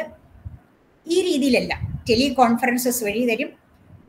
Practicals, project work, field work, internship, ഇങ്ങനെയുള്ള കാര്യങ്ങളെല്ലാം ഉണ്ട്. അപ്പോൾ സ്റ്റഡി മെറ്റീരിയൽസ് ഉണ്ട്. വീഡിയോ, ഓഡിയോ ലെസൺസ് നമുക്ക് ഈ ഗ്യാൻ ഘോഷിൽ നിന്ന് കിട്ടും. പ്രിന്റ് ഫോം അല്ലാത്ത സോഫ്റ്റ് കോപ്പി ഓഫ് സ്റ്റഡി മെറ്റീരിയൽസും ഈ ഗ്യാൻ ഘോഷിൽ നിന്ന് കിട്ടും. ഇതൊക്കെ കൂടാതെ ടെലികോൺഫറൻസ് നിരന്തരം വെച്ച് ഗ്യാൻധാര എന്ന് പറയുന്ന സംവിധാനത്തിലൂടെ ടെലികോൺഫറൻസ് വെച്ച് നിങ്ങൾക്ക് ക്ലാസ്സസ് എല്ലാം തരുന്നുണ്ട്. ഈ മെറ്റീരിയൽസ് എല്ലാം നിങ്ങൾക്ക് ഓഡിയോ വീഡിയോ മെറ്റീരിയൽസ് അവൈലബിൾ ആകുന്നുണ്ട്. ഇതൊക്കെ കൂടാതെ കോഴ്സിൻ്റെ ഭാഗമായിട്ടുള്ള പ്രാക്ടിക്കൽസ്, ഫീൽഡ് വർക്ക്, ഇന്റേൺഷിപ്പ് ഇതെല്ലാം കിട്ടും. ഇതും കഴിഞ്ഞ് കൗൺസിലിംഗ് സെഷൻസ്. കൗൺസിലിംഗ് സെഷൻ എന്ന് പറയുന്നത് ഫേസ് ടു ഫേസ് കൗൺസിലിങ്ങും ഓൺലൈൻ കൗൺസിലിങ്ങും ഉണ്ട്. ഇപ്പോൾ ഈ കൊറോണയ്ക്ക് ശേഷമുള്ള ന്യൂ നോർമൽ സിറ്റുവേഷനിൽ ധാരാളമായി ഓൺലൈൻ ക്ലാസ്സുകൾ തരുന്നുണ്ട്. യൂണിവേഴ്സിറ്റിയുടെ പോളിസി അനുസരിച്ച് face to face counselling സെഷൻസും online counselling സെഷൻസും നിങ്ങൾക്ക് കിട്ടും. ഈ കൗൺസിലിംഗ് സെഷൻസ് നിങ്ങൾക്ക് തരുന്നത് ലേണർ സപ്പോർട്ട് സെൻറ്റേഴ്സ് വഴിയാണ്. അതായത് ഞാൻ ആദ്യമേ പറഞ്ഞ സ്റ്റഡി സെൻറ്റേഴ്സ് വഴി. ഇഗ്നുവിൻ്റെ 3 tier സിസ്റ്റത്തിൽ ഹെഡ്ക്വാർട്ടേഴ്സ്, റീജിയണൽ സെൻറ്ററിൻ്റെ അടിയിൽ സ്റ്റഡി സെൻറ്ററുകൾ. ഈ സ്റ്റഡി സെൻറ്ററുകൾ വഴിയാണ് നിങ്ങൾക്ക് കൗൺസിലിംഗ് സെഷൻസ് തരുന്നത്. കൗൺസിലിംഗ് സെഷൻ എന്ന് പറയുന്നത് കോണ്ടാക്ട് ക്ലാസ് എന്ന് നമ്മൾ പണ്ട് തൊട്ട് കേട്ട് വന്നിട്ടുള്ള അതേ കാര്യം തന്നെ. അപ്പോൾ ഇതൊക്കെ നടക്കും. ഇതും കൂടാതെ സെൻട്രലൈസ്ഡ് ആയിട്ട് യൂണിവേഴ്സിറ്റിയിൽ നിന്ന് ഇപ്പോൾ ചില പ്രോഗ്രാമുകൾക്കൊക്കെ സ്റ്റുഡൻസ് വളരെ കുറവായിരിക്കും. അങ്ങനെയുള്ളതിനെല്ലാം നമുക്ക് എക്കണോമിക് പോളിസി ഓഫ് യൂണിവേഴ്സിറ്റി എന്ന് പറയുന്നത് വളരെ പ്രധാനപ്പെട്ട ഒരു കാര്യമാണ്. സോ എക്കണോമിക് പോളിസി വെച്ചുകൊണ്ട് cost effectiveness of transactions, student support services വെച്ചുകൊണ്ട് പലതരത്തിലുണ്ട്. അപ്പം അവിടെ വെബ് എനേബിൾഡ് അക്കാഡമിക് സപ്പോർട്ട് ഉണ്ട്. വിയാസ് എന്ന് പറയും, വെബ് എനേബിൾഡ് അക്കാഡമിക് സപ്പോർട്ട് എന്ന് വെച്ചാൽ അത് സെൻട്രലൈസ്ഡ് ആയിട്ടാണ്. ഇപ്പോൾ ഓൾ ഇന്ത്യ ബേസ് ഒരു വളരെ റയറായിട്ടുള്ള ഒരു പ്രോഗ്രാമിന് 10, 200, 250 കുട്ടികളെ ഉള്ളൂ. ഓൾ ഇന്ത്യ ബേസ് എന്ന് പറയുമ്പോൾ ഓരോ ചില സ്റ്റഡി സെൻറ്ററുകളിലൊക്കെ, ചില റീജിയണൽ സെൻറ്ററിൽ ചിലപ്പോൾ ഒരു കുട്ടിയെ കാണത്തുള്ളൂ ഒരു പ്രോഗ്രാമിന്. ഒരു കുട്ടിയുള്ളേ പോലും ഞങ്ങൾ നടത്തും. അതാണ് ഓപ്പൺ യൂണിവേഴ്സിറ്റി എന്ന് പറയുന്നത്. ഏതെങ്കിലും ഒരു സർവകലാശാലയിൽ ഒരു പ്രോഗ്രാമിന് ഒരു കുട്ടി ഒരു സ്ഥലത്തുണ്ടെങ്കിൽ അവിടെ അഡ്മിഷൻ നടത്തുകയും ക്ലാസ് കൊടുക്കുകയും മെറ്റീരിയൽ കൊടുക്കുകയും അത് സാധ്യമാവുന്ന ഒരു കാര്യമല്ല. പക്ഷേ ഈ ഓപ്പൺ യൂണിവേഴ്സിറ്റിയിൽ ഒരു കുട്ടിയുണ്ടെങ്കിലും ഞങ്ങൾ പഠിപ്പിക്കും, 10,000 കുട്ടിയുണ്ടെങ്കിലും ഞങ്ങൾ പഠിപ്പിക്കും, 1,00,000 കുട്ടികളുണ്ടെങ്കിലും പഠിപ്പിക്കും. That is what the range of an open university. അതെന്ന് പറയും. അപ്പോൾ അങ്ങനെയുള്ള സന്ദർഭത്തിൽ കുറച്ച് സ്റ്റുഡൻസ് ഒക്കെ ഉള്ളൂ എങ്കിൽ വെബ് എനേബിൾഡ് ആയിട്ട് അക്കാഡമിക് സപ്പോർട്ട് കൊടുക്കും. അതപ്പോൾ സെൻട്രലി യൂണിവേഴ്സിറ്റി ഹെഡ്ക്വാർട്ടേഴ്സിൽ നിന്നോ മറ്റ് റീജിയണൽ സെൻറ്ററുകളിൽ നിന്നോ ഒക്കെ ആയിരിക്കും ക്ലാസ്സസ് പ്രൊവൈഡ് ചെയ്യുന്നത്. അത് ഓൺലൈൻ ക്ലാസ്സസ് ആയിരിക്കും. അതിൻ്റെ ലിങ്ക് സ്റ്റുഡൻസിന് ഷെയർ ചെയ്യും. അവർക്ക് അതിൽ കൂടെ കയറി അത് കാണാം. അതിൻ്റെയൊക്കെ ആർക്കൈവ്സ് കാണും. അത് റെക്കോർഡ് ചെയ്ത് സൂക്ഷിച്ചിട്ടുണ്ടാവും. പിന്നീടും അത് കാണാം. അപ്പോൾ ഈ വക സംവിധാനങ്ങളൊക്കെയും ഇഗ്നുവിലുണ്ട്. ഗ്യാൻ ദർശൻ്റെ കാര്യം ഞാൻ ഓൾറെഡി പറഞ്ഞു കഴിഞ്ഞു. മിനിസ്ട്രി ഓഫ് എഡ്യൂക്കേഷൻ ഡയറക്റ്റ് സംപ്രേഷണം ചെയ്യുന്ന ചാനലാണത്. ഗ്യാൻ ദർശൻ ചാനൽ എന്ന് പറയുന്നത് GD ചാനൽ എന്ന് പറയും. അതിൻ്റെ ഡീറ്റെയിൽസ് ആണ് ഈ കൊടുത്തിരിക്കുന്നത്. മിനിസ്ട്രിയിൽ നിന്ന് തന്നെ വരുന്നതാണ്. 2000 മുതൽ 24 hours എഡ്യൂക്കേഷൻ ചാനലായിട്ട് പോകുന്നതാണ് ഗ്യാൻ ദർശൻ ചാനൽ എന്ന് പറയുന്നത്. അതിൽ ഇഗ്നു പ്രോഗ്രാംസ് വരുന്നുണ്ട്. ഇഗ്നുവിൻ്റെ ഫങ്ഷണറീസ് അഡ്മിനിസ്ട്രേറ്റീവ് തലത്തിൽ നിന്നുകൊണ്ടും ഹെഡ്ക്വാർട്ടേഴ്സിലുള്ള അക്കാഡമിക്സും എല്ലാവരും അതിൽ ക്ലാസ്സുകൾ നൽകിയും സ്റ്റുഡൻസിന് ടെലികോൺഫറൻസിങ് വഴി സ്റ്റുഡൻസിൻ്റെ സംശയങ്ങൾ ദൂരീകരിക്കുക, അവർക്ക് ക്ലാസ്സസ് കൊടുക്കുക, ഇതെല്ലാം ഗ്യാൻ ദർശൻ വഴി പോകുന്നുണ്ട്. ഇതിൻ്റെ കംപ്ലീറ്റ് ഫൈനൽ മേൽനോട്ടം എന്ന് പറയുന്നത് മിനിസ്ട്രി വഴി ആണ്. പക്ഷേ ഇഗ്നുവിക്ക് എക്സ്ക്ലൂസീവായിട്ട് അതിൻ്റെ ചാനലുകൾ പ്രൊവൈഡ് ചെയ്തിട്ടുണ്ട്. അതുപോലെയുള്ള നമ്മുടെ റേഡിയോ ചാനലിൻ്റെ പേരാണ് ഗ്യാൻ വാണി FM റേഡിയോ എന്ന് പറയുന്നത്. 2001 മുതൽ ആലോചിച്ച് നോക്കുക എത്ര വർഷമായി. 22 വർഷം മുമ്പ് തുടങ്ങിയതാണ്. വളരെ ലൈവായിട്ട് എല്ലാ പ്രോഗ്രാമുകളും ഗ്യാൻ വാണി സ്റ്റേഷനിൽ കിട്ടും. 93.5 സംതിങ് തോന്നുന്നു റേഡിയോ, ഗ്യാൻ വാണി റേഡിയോ, FM റേഡിയോ. അതിൽ നമുക്കത് അവൈലബിൾ ആണ്. അപ്പോൾ ഗ്യാൻ ദർശൻ, ഗ്യാൻ വാണി, പിന്നെ സ്വയംപ്രഭ എന്ന് പറയുന്ന എഡ്യൂക്കേഷൻ ചാനലിൽ ലൈവ് ക്ലാസ്സസ് ആണ് കൊടുക്കുന്നത്. ഒരു കാര്യം ഞാൻ പറയാം, ഇപ്പോൾ സ്വയംപ്രഭ ചാനലിൽ കൊച്ചി റീജിയണൽ സെൻറ്റർ എന്ന് പറയുന്നത് ചാനൽ ബേസ്ഡ് കൗൺസിലിംഗ് സെഷൻസ് എന്ന് പറഞ്ഞാൽ സ്വയംപ്രഭ ചാനലിലൂടെ ഉള്ള മലയാളത്തിലുള്ള കൗൺസിലിംഗ് സെഷൻസ് ബാച്ചിലർ ഡിഗ്രി പ്രോഗ്രാമുകൾക്ക് കൊടുക്കുന്നുണ്ട്. BAG പ്രോഗ്രാമുകൾ, bachelor degree general പ്രോഗ്രാമുകൾക്ക് Swayamprabha channel വഴി മലയാളത്തിൽ ക്ലാസ്സുകൾ എല്ലാ ദിവസവും മൺഡേ ടു ഫ്രൈഡേ ക്ലാസ്സസ് കൊടുത്തു പോകുന്നുണ്ട്. അതിൻ്റെ ആർക്കൈവ്സും സ്വയംപ്രഭ ചാനലിൽ 19 ആണ് കൊച്ചിൻ റീജിയണൽ സെൻറ്ററിൽ നിന്നുള്ള ചാനൽ നമ്പർ 19. അതിലെ ആർക്കൈവിൽ എടുത്തിട്ടുള്ള ക്ലാസ്സുകൾ മുഴുവനും കിടപ്പുണ്ട്. എപ്പോൾ വേണമെങ്കിലും വിദ്യാർത്ഥികൾക്ക് അത് ഓപ്പൺ ചെയ്ത് കാണാവുന്നതാണ്. അങ്ങനെ ഒരു സൗകര്യവും ഉണ്ട്. അതിനെക്കുറിച്ചാണ് ഞാൻ ഇപ്പോൾ പറഞ്ഞത്. വെബ് എനേബിൾഡ് സപ്പോർട്ട്സും എന്താണെന്നുള്ളത് ഞാൻ പറഞ്ഞു കഴിഞ്ഞു. ഇനി നമ്മുടെ ഇവാലുവേഷൻ സിസ്റ്റമാണ് എങ്ങനെയാണ് നമ്മൾ ഇഗ്നോയിൽ പഠിക്കുന്നത് എന്നായിരുന്നു നമ്മളുടെ ടോപ്പിക്. അപ്പോൾ എന്തെല്ലാം കാര്യങ്ങൾ പറഞ്ഞു, നിങ്ങൾ അഡ്മിഷൻ എടുത്തു, നിങ്ങൾക്ക് മെറ്റീരിയൽസിനെ കുറിച്ച് പറഞ്ഞു, നിങ്ങളുടെ സപ്പോർട്ട് സർവീസസ് നിങ്ങൾക്ക് പ്രൊവൈഡ് ചെയ്യുന്നത് എങ്ങനെയെന്ന് പറഞ്ഞു, ക്ലാസ്സസ് കണ്ടക്ട് ചെയ്യുന്നത് എങ്ങനെയെന്ന് പറഞ്ഞു. ഇതെല്ലാം ഞാൻ പറഞ്ഞു. ഇതെല്ലാം ചെയ്തു കഴിഞ്ഞാൽ പിന്നെ നിങ്ങൾ വിചാരിക്കും ഇനിയിപ്പോൾ പഠിച്ചു, പരീക്ഷയാണല്ലോ. അതിങ്ങനെ പരീക്ഷ എന്നല്ല, അതിന് ഞാനൊരു ജനറൽ ടെർമിനോളജി ഉപയോഗിക്കാൻ പോവുകയാണ്. Evaluation system, assessment system, internal assessment ഉണ്ട്, എക്സ്റ്റേണൽ അസസ്മെൻ്റ് ഉണ്ട്, സെൽഫ് അസസ്മെൻ്റ് ഉണ്ട്. 3 ടൈപ്പ് അസസ്മെൻ്റ് ആണ് നമുക്ക് ഉള്ളത്. ഒന്ന് സെൽഫ് അസസ്മെൻറ്റ്. സെൽഫ് അസസ്മെൻറ്റിൽ മാർക്കില്ല, പക്ഷെ ലേണിംഗ് പ്രൊമോട്ട് ചെയ്യുക. അതെവിടെയാണ് നടക്കുന്നതെന്ന് ചോദിച്ചാൽ നിങ്ങളുടെ സ്റ്റഡി മെറ്റീരിയൽ.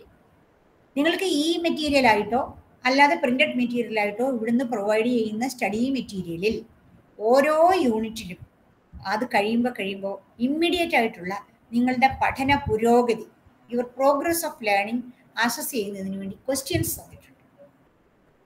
ആ ക്വസ്റ്റ്യൻസ് നിങ്ങൾ നോക്കുമ്പോൾ തന്നെ നിങ്ങൾക്ക് കാര്യങ്ങൾ ഗ്രഹിച്ചോ, പഠിക്കാൻ പറ്റുന്നുണ്ടോ, ഒരു സെൽഫ് ചെക്ക് നടത്തിയിട്ട് പറ്റിയില്ലെങ്കിൽ വീണ്ടും ആ സ്റ്റഡി മെറ്റീരിയൽസിൻ്റെ വിശദാംശങ്ങളിലേക്ക് പോയി പഠിച്ച് മുന്നോട്ട് പോകുന്ന രീതിയിൽ നമുക്ക് തോന്നുന്ന ഒരു ടീച്ചർ അവിടെ ഇരിപ്പുണ്ട്, ഒരാൾ നമ്മളോട് എന്തൊക്കെയോ ചോദിക്കുന്നുണ്ട്, ആ ആളിൻ്റെ ചോദ്യങ്ങൾക്ക് നമ്മൾ ഉത്തരം പറയാൻ ബാധ്യസ്ഥരാണ് എന്നൊക്കെയുള്ളൊരു ഫീല് നിങ്ങൾക്ക് ഉണ്ടാകുന്ന രീതിയിലാണ് സ്റ്റഡി മെറ്റീരിയൽസ് പ്രിപ്പയർ ചെയ്ത് വെച്ചിരിക്കുന്നത്. അങ്ങനെ സെൽഫ് ചെക്ക് ഉണ്ട്. ഇനി നിങ്ങൾ സെൽഫ് ചെക്കൊക്കെ വഴി പഠിച്ചു കഴിയുമ്പോൾ we will give you assignments. Compulsory ആയിട്ടുള്ള ഒരു കമ്പോണൻ്റ് ഓഫ് ഇൻറ്റേർണൽ അസസ്മെൻ്റ് ആണ് അസൈൻമെൻ്റ് എന്ന് പറയുന്നത്. ഈ അസൈൻമെൻറ്റ്സ് ഇഗ്നുവിൻ്റെ സൈറ്റിൽ, ഇഗ്നുവിൻ്റെ വെബ്സൈറ്റിൽ ഡൗൺലോഡ്സ് എന്ന് പറയുന്ന ഒരു പ്രൊവിഷൻ ഉണ്ട്. അവിടെ ക്ലിക്ക് ചെയ്യാമെങ്കിൽ നിങ്ങൾക്ക് അവിടുന്ന് അസൈൻമെൻറ്റ്സിലേക്ക് വീണ്ടും ഒരു ലിങ്ക് കിട്ടും. അതിൽ ക്ലിക്ക് ചെയ്താൽ ഇഗ്നുവിൻ്റെ അവരവരുടെ പ്രോഗ്രാമിൻ്റെ അസൈൻമെൻറ്റ്സ് ഡൗൺലോഡ് ചെയ്തിട്ട്, ക്വസ്റ്റ്യൻസ് ഡൗൺലോഡ് ചെയ്തിട്ട് അതിൽ ക്വസ്റ്റ്യനും ആക്ടിവിറ്റീസും ഒക്കെ ഉണ്ടാവും. ജനറലി ക്വസ്റ്റ്യൻ മാത്രം നമുക്ക് പറയാൻ പറ്റത്തില്ല, അസൈൻമെൻറ്റ് നമുക്ക് പറയാനേ പറ്റുള്ളൂ. അപ്പോൾ അസൈൻമെൻറ്റിനുള്ള പ്രൊവിഷൻ ഉണ്ട്. ആ പ്രൊവിഷൻസ് ഡൗൺലോഡ് ചെയ്ത് നിങ്ങൾക്ക് അതിന് ആൻസേഴ്സ് തയ്യാറാക്കി മെനക്കെട്ട് മെറ്റീരിയൽ പഠിച്ച് റെഫറൻസ് മെറ്റീരിയൽസ് പഠിച്ച് ആൻസേഴ്സ് തയ്യാറാക്കി സബ്മിറ്റ് ചെയ്താൽ അതിന് മാർക്ക് കിട്ടും. ആ കിട്ടുന്ന മാർക്കിൻ്റെ 30% സ്വീകരിക്കും വെയിറ്റേജിന് വേണ്ടി. ഫൈനൽ മാർക്കിന് വേണ്ടിയിട്ട് നിങ്ങൾ സബ്മിറ്റ് ചെയ്യുന്ന അസൈൻമെൻറ്റിൻ്റെ എത്ര മാർക്ക് നിങ്ങൾക്ക് കിട്ടുന്നോ അതിൻ്റെ 30% നിങ്ങളുടെ വെയിറ്റേജിന് വേണ്ടി മാറ്റിവെക്കും. അത് കഴിഞ്ഞാൽ ഉള്ള ഒരു പ്രൊവിഷൻ എന്ന് പറയുന്നത് എക്സ്റ്റേണൽ അസസ്മെൻ്റ് ആണ് നിങ്ങളുടെ പരീക്ഷ. അതിന് മുമ്പ് ഞാൻ ഒരു കാര്യം കൂടി പറഞ്ഞോട്ടെ, ഈ ഇൻറ്റേർണൽ അസസ്മെൻറ്റ് അസൈൻമെൻറ്റിന് മാത്രമല്ല, നിങ്ങൾ വർക്ക്ഷോപ്സ്, എക്സ്റ്റെൻഡഡ് പ്രോഗ്രാംസ്, ഈ ഇൻറ്റേൺഷിപ്പ്, പ്രോജക്റ്റ്, ഇതിനെല്ലാം ഇൻറ്റേർണൽ മാർക്കുണ്ട്. ഫീൽഡ് വർക്ക്, ഇതിനെല്ലാം ഉണ്ട്. അപ്പോൾ എന്തെല്ലാം hands on activities, other assignments, exercises നിങ്ങളുടെ കോഴ്സുമായി ബന്ധപ്പെട്ട് മെറ്റീരിയലും പ്രോഗ്രാം ഗൈഡിലും തന്നിട്ടുണ്ടോ അതെല്ലാം. ഇപ്പം ഞാനൊരു വാക്ക് പറഞ്ഞു, പ്രോഗ്രാം ഗൈഡ്. അതായത് ഓരോ പ്രോഗ്രാമിനും അതിൻ്റെ നടത്തിപ്പിനെ കുറിച്ചുള്ള, ഫങ്ഷനിങ്ങിനെ കുറിച്ചുള്ള ഒരു ഗൈഡുണ്ട്. അത് സ്റ്റഡി മെറ്റീരിയലിൻ്റെ കൂടെ നിങ്ങൾക്ക് കിട്ടും. കിട്ടാത്തവർക്ക് സൈറ്റിൽ നിന്ന് ഡൗൺലോഡ് ചെയ്യുക. കിട്ടാത്തവർക്ക് എന്ന് പറഞ്ഞാൽ സോഫ്റ്റ് കോപ്പി ആവശ്യപ്പെടുന്നവർക്ക് ഡൗൺലോഡ് ചെയ്യാനേ പറ്റുള്ളൂ. ഡൗൺലോഡ് ചെയ്യുക, ആദ്യം ആ പ്രോഗ്രാം ഗൈഡ് പഠിക്കുക, എന്നിട്ട് വേണം സ്റ്റഡി മെറ്റീരിയലിലേക്ക് വരാൻ. എന്നിട്ട് അതിൽ പറയുന്ന രീതിയിൽ ഈ പറയുന്ന നമ്മളുടെ ക്രെഡിറ്റിന് എല്ലാവർക്കും പ്രാക്ടിക്കലിനൊക്കെ ക്രെഡിറ്റ് ഉണ്ട്. അപ്പം നമ്മുടെ ക്രെഡിറ്റ് അനുസരിച്ച് സിലബസിൽ തന്നിട്ടുള്ള practicals, internships, field work, workshop, extended contact programmes and so many things are there. അതെല്ലാം നിങ്ങൾ പാർട്ടിസിപ്പേറ്റ് ചെയ്യുമ്പോൾ you will get internal awards. അതെല്ലാം മാർക്ക് ലിസ്റ്റിൽ കയറി വരും അസൈൻമെൻറ്റിൻ്റെ മാർക്കിൻ്റെ കൂടെ. അസൈൻമെൻറ്റിൻ്റെ മാർക്ക് കയറി വരും. അസൈൻമെൻറ്റിൻ്റെ മാർക്ക് എത്ര കിട്ടുന്നത് അത് ഫുള്ള് കയറി വരും. ഈ പ്രാക്ടിക്കൽസിൻ്റെ എല്ലാം കയറി വരും. ലാബ് എന്ന് പറഞ്ഞുള്ള ഒരു പ്രൊവിഷനിൽ അതെല്ലാം വരും. അത് കഴിഞ്ഞാണ് ടേം ആൻഡ് ഫൈനൽ പരീക്ഷ. ടേമിൻ്റെ ഫൈനൽ പരീക്ഷ എന്ന് പറഞ്ഞാൽ അതാത് വർഷത്തെ അല്ലെ അതാത് സെമസ്റ്ററിലെ സെമസ്റ്റർ പ്രോഗ്രാംസ് ഇയർ പ്രോഗ്രാംസും ഉണ്ട്. അപ്പോൾ സെമസ്റ്റർ എൻഡിലോ ഇയർ എൻഡിലോ പരീക്ഷകൾ നടക്കും. തിയറിയുണ്ട്, പ്രാക്ടിക്കലുണ്ട്, പ്രോജക്റ്റ് ഉണ്ട്, ഇതിനെല്ലാം ഇന്റേൺഷിപ്പ് ഉണ്ട്, ഇതിനെല്ലാം ടേമിൻ്റെ ഫൈനൽ അസസ്മെൻറ്റും ഉണ്ട്. ഇതിനെല്ലാം വേറെ വേറെ മാർക്ക് വരും. ഇതെല്ലാം കൂടെ ചേരുന്നതാണ് നിങ്ങളുടെ ടോട്ടൽ വെയിറ്റേജ്, ടോട്ടൽ ഗ്രേഡ് എന്ന് പറയുന്നത്. ടേമിൻ്റെ എക്സാമിനേഷൻ്റെ സമയത്ത് നിങ്ങൾ അതാത് സമയത്ത് പരീക്ഷയുടെ നോട്ടിഫിക്കേഷൻ വരുമ്പോൾ ഓൺലൈനിൽ രജിസ്റ്റർ ചെയ്യണം. അഡ്മിഷൻ രജിസ്റ്റർ ചെയ്യുന്ന പോലെ തന്നെ ഓൺലൈനിൽ പരീക്ഷയ്ക്കും രജിസ്റ്റർ ചെയ്ത് പഠിച്ചു പോകാം. അവിടെ അഡ്മിഷനും എക്സാമിനേഷനും എല്ലാം ടൈം ബൗണ്ടഡ് ചെയ്യണം. ഇന്ന സമയം മുതൽ ഇന്ന സമയം വരെയാണ് അഡ്മിഷൻ എന്ന് പറഞ്ഞാൽ അതിനുള്ളിൽ ചെയ്തിരിക്കണം. ഇന്ന സമയം മുതൽ ഇന്ന സമയം വരെയാണ് പരീക്ഷയ്ക്ക് രജിസ്റ്റർ ചെയ്യേണ്ടതെന്ന് പറഞ്ഞാൽ ആ സമയത്തിനുള്ളിൽ ചെയ്തിരിക്കണം. ഫീസും ഒക്കെ അടച്ച് പരീക്ഷയ്ക്ക് രജിസ്റ്റർ ചെയ്ത് അതിൽ പറയുന്ന പ്രകാരം ഇപ്പോഴത്തെ നിയമം അനുസരിച്ച് ഒരു പേപ്പറിന് 200 രൂപ വെച്ച്, ഒരു പേപ്പർ മീൻസ് ഒരു കോഴ്സ് 200 rupees വെച്ചാണ് പെർ പേഴ്സ് ഉള്ളത്. അതിൻ്റെ പിന്നെ പ്രാക്ടിക്കലിനും ഒക്കെ അതുപോലെ തന്നെ ഫീസ് ഉണ്ട്. അതിൻ്റെ കാര്യം കൂടെ ഞാൻ കാണിച്ചിട്ടുണ്ട്. പ്രോജക്റ്റ് ഇവാലുവേഷന് വേണ്ടി 4 ക്രെഡിറ്റ് വരെയുള്ള പ്രോജക്റ്റുകളാണ് നിങ്ങൾക്കുള്ളതെങ്കിൽ 300 രൂപയും 4 ക്രെഡിറ്റിന് മുകളിലുള്ളതിന് 500 രൂപയും അതുപോലെ പ്രാക്ടിക്കൽ എക്സാമിനേഷന് 4 ക്രെഡിറ്റ് വരെയുള്ളതിന് 300 രൂപയും 4-ന് മുകളിലുള്ളതിന് 500 രൂപയും പ്രാക്ടിക്കൽ ഫീയും കൂടിയുണ്ട്. In addition to the theory fees. ഇതാണ് ആ ഒരു സമ്പ്രദായം. ഇതെല്ലാം എക്സാമിനേഷന് രജിസ്റ്റർ ചെയ്യുമ്പോൾ ആ കൂട്ടത്തിൽ കൊടുക്കേണ്ടതാണ്. അതുപോലെ scheme of support, scheme and support of SC students എന്നുള്ളതാണ് മറ്റൊരു സൗകര്യം ഇഗ്നോയ്ക്ക് അഡ്മിഷൻ സ്റ്റുഡൻസിന് പഠിക്കാൻ ആഗ്രഹിക്കുന്നവരോട് പറയാനുള്ള ഏറ്റവും വലിയൊരു കാര്യം. SC ST സ്റ്റുഡൻസിന് ഫീസ് സപ്പോർട്ട് ഉണ്ട്. അത് അവർക്ക് ഫീസ് അടയ്ക്കണ്ട. ഇൻ കേസ് നിങ്ങൾ അടച്ചാൽ നിങ്ങൾക്കത് റീഇംബേഴ്സ് ചെയ്തെടുക്കാനുള്ള വകുപ്പുണ്ട്. ഫീ റീഇംബേഴ്സ്മെന്റ് ഉണ്ട്, ഫീ എക്സംഷനും ഉണ്ട്. ഇത് എങ്ങനെയെന്ന് ചോദിച്ചാൽ ആരൊക്കെയാണ് ഫീ എക്സംഷന് എലിജിബിൾ ആയിട്ടുള്ളതെന്ന് നോക്കുക. നിങ്ങൾ ജോലിയുള്ളവരാണെങ്കിൽ നിങ്ങൾക്ക് ഫീ എക്സംഷൻ കിട്ടില്ല. അതുപോലെ വേറെ ഏതെങ്കിലും ഒരു ഫെലോഷിപ്പ്, സ്കോളർഷിപ്പ് നിങ്ങൾ അവൈൽ ചെയ്തുകൊണ്ടിരിക്കുന്നുണ്ട് എങ്കിൽ അവർക്കും ഫീ എക്സംഷൻ കിട്ടത്തില്ല. ഈ 2 കണ്ടീഷനാണ് ഫീ എക്സംഷൻ കിട്ടാതിരിക്കാനുള്ള കണ്ടീഷൻസ്. അല്ലാത്തവർക്കെല്ലാം നിങ്ങൾക്ക് ഫീ എക്സംഷൻ കിട്ടും. എല്ലാ പ്രോഗ്രാമിനും കിട്ടില്ല. ഇപ്പോൾ ബാച്ചലർ ഡിഗ്രി പ്രോഗ്രാമുകൾക്ക് മാത്രമാണ് ഫീ എക്സംഷൻ ഉള്ളത്. അത് ഞാൻ ഇതിനകത്ത് എല്ലാ വിശദാംശങ്ങളും പറയുന്നില്ല. നിങ്ങൾ ഇഗ്നുവിൻ്റെ സൈറ്റിൽ ഫീ എക്സംഷൻ പ്രൊവിഷൻസ് ആർക്കൊക്കെയാണുള്ളതെന്ന് അതിൽ എഴുതിയിട്ടുണ്ട്.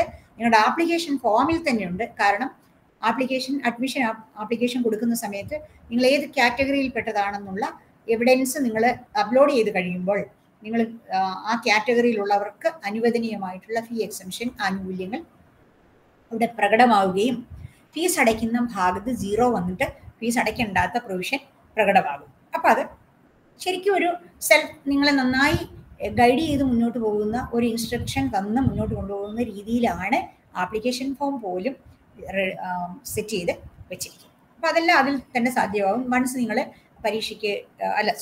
അഡ്മിഷനെ രജിസ്റ്റർ ചെയ്യാൻ ഒരുങ്ങുകയാണെങ്കിൽ അവിടെ ഈ പ്രൊവിഷൻസ് നിങ്ങൾക്ക് കാണാനായിട്ട് പറ്റും. ഇനി ഇത്രയും ഞാൻ പറഞ്ഞു.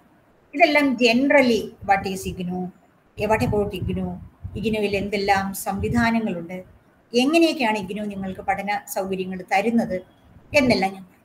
ഇതെല്ലാം കേട്ട് കഴിയുമ്പോൾ നിങ്ങൾക്ക് ചിലപ്പോൾ ഒരു സംശയം തോന്നും. അങ്ങനെയാണെങ്കിൽ എന്തൊക്കെ പ്രോഗ്രാമാണ് ഞങ്ങൾക്ക് അവൈലബിൾ ആകുന്നത്? ഞാനിവിടെ സർട്ടിഫിക്കറ്റ്, ഡിപ്ലോമ പ്രോഗ്രാമുകൾ എഴുതിയിട്ടില്ല.